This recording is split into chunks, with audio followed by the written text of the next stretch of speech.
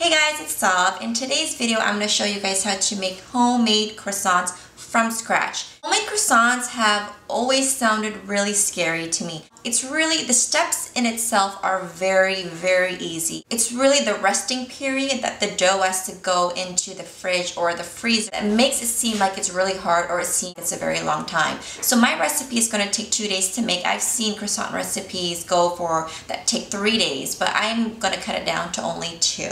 The outside of the croissant will be nice and crispy and flaky, and the inside is going to be soft, buttery, and tender, and it is just going to melt in your mouth. Once you have a homemade croissant, you will never go back to a store-bought one, I promise you. And so keep watching and I'll show you guys how to get this all going.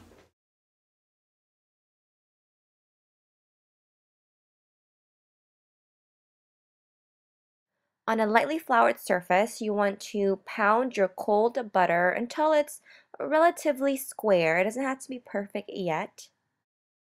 Once your butter has flattened out quite a bit, you want to place your butter onto your parchment square that you made earlier. And then just fold the sides up over the butter and then flip it around to the other side and just begin to take your rolling pin. And starting from the center, just begin to roll out onto all 4 corners, onto the outer edges until you have a nice, even 8 by 8 inch square of butter. When you're done with this part, you want to place your butter back into your fridge while you work on your dough. On a lightly floured surface, I'm taking out my dough from the fridge. It's been sitting in there for about 30 minutes, and just take your rolling pin and lightly flatten it out. You want to roll your dough into an 8 by 16 inch rectangle. And the key here is just to use your hands to make sure everything's nice and even. Make sure you have a handy ruler out to make sure that it's exactly 8 by 16. And then just transfer your dough onto a parchment lined baking sheet. Take another piece of parchment paper and place on top, and then place this into the freezer for about 30 minutes. So I'm going to show you guys my neat little trick here to keep my counter cold. I have 2 freezer gallon bags filled with ice, and I place it on my counter for about 15 minutes, and then I remove it and make sure I wipe off any excess moisture. If there's any wetness, you want to make sure it's completely dry. And then I just remove my dough from my freezer and place it directly on top. And make sure you just remove any excess flour with a brush while you're working or as you go along. Then you just take your slab of butter and place it right in the middle of your dough. And here I'm just checking to make sure that my butter and my dough are exactly the same temperature or the consistency, or else you're going to have one thing working against the other and it's just going to be a complete mess. So here I'm just measuring here 16 inches down to make sure that it's all nice and even. I brought the bottom half up towards the middle, and now I'm taking the top half down to meet in the center. Mine's not quite center, but that's okay. We're just sealing the butter at this point. So then just use your hands to seal the dough and kind of press it gently.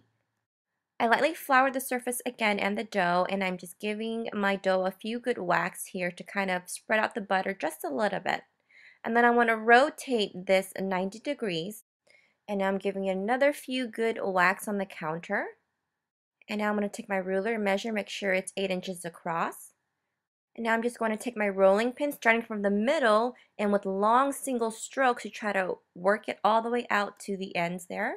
And then do a complete 180, and then I'm going to start from the middle again and work my way out once again. And the reason why you should keep turning it is because people tend to put more pressure when they're rolling away from themselves. So it's best to keep that practice going on in your head while you're rolling. Next, you want to roll this out into an 8 by 20 inch rectangle. Again, using my hands, I'm going to make sure everything's nice and even. When you're making croissants, it's very crucial everything's nice and even, and you need to have a ruler handy. So here I'm checking to make sure it is 20 inches going down. And before I roll this up, I'm going to wipe off any excess flour, front and back of the dough. Next, you want to fold the bottom half of the dough about 2/3 of the way up, making sure you're wiping off any excess flour. And then you want to fold the top part as well, making sure, see, I'm always trimming as I'm going along to make sure everything's nice and even and straight. So it's nice and even, so now I'm just folding that top part over as well. And then just use your hands to seal, and then bring that top half over to fold right down the middle. Wipe off any excess flour. And now I've just completed my first double book fold. In total, I'm going to use 3 turns using a combination of double book folds and single book folds to make this laminated dough. So here, think of this like a book. The left side, it would be like the spine of the book should always be to your left while you are folding out or rolling out your dough, okay?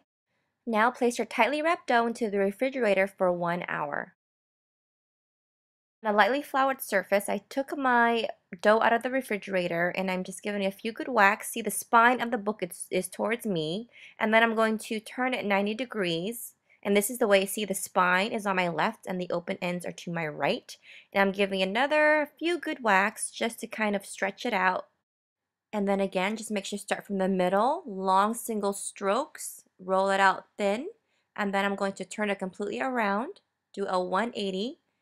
And because like I said before, you always put more pressure as you go away. That's why it's good to always lift your dough from the counter. This is just to make sure that your dough doesn't stick to your counter. So I'm actually doing that a lot even though I don't show you. So I flipped my dough completely around to the other side, and the same process, start from the middle, work your way out, and if you need to, roll it out across to go about 8 inches across. So I'm going to take my tape measure to make sure it reads 20 inches and it's good. Now I'm going to fold this letter style. I took the bottom third, I folded it up, and then make sure that I take the top third and fold that part over, and this completes my second turn.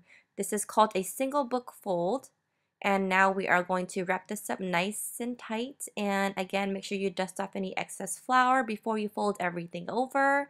And this is going to go back into the refrigerator for about an hour as well.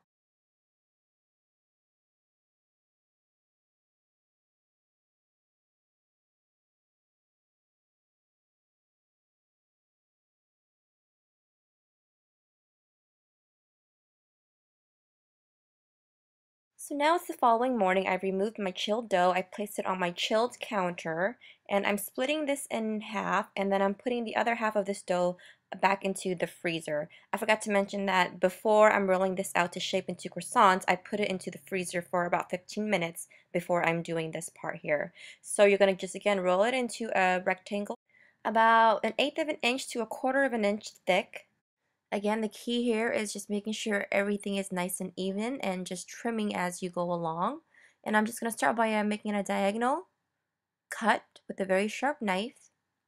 And then starting from the bottom here, the base is going to be 4 inches across. And then just there goes my first triangle. And then I just rotate my ruler. Now I'm starting back up at the top, measuring out 4 inches. And then there goes my second croissant. And then rotating again back down to the bottom, measuring 4 inches across, and that'll give me my third one. Now the height of my croissants are about 6 inches, and then I'm going to stretch them out with my hands to about 8 or 9. This part's pretty self-explanatory. You want to start by making your slit at the base, and then hold the bottom of the croissant and then stretch out the tip slightly. Now you can make these larger if you want, but the larger you make them, the longer they need to proof, so that's totally up to you. Once you stretch out far enough, you want to start rolling from the bottom all the way up until you get to the very tip. Make sure that you brushed off any excess flour too, and you're done.